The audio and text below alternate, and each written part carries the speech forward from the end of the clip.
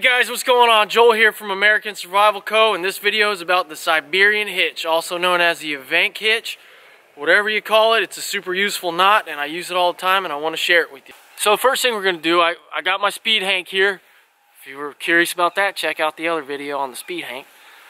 But I got it paid out, right? And what I like to do is promote muscle memory quicker by I always like to go clockwise around the tree, right?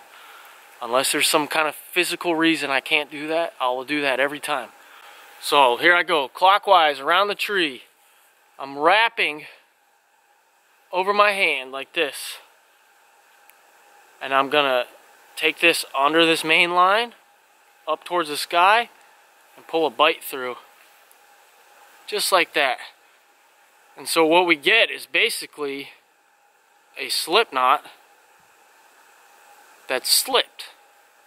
So this goes like this, and then it's really easy to untie.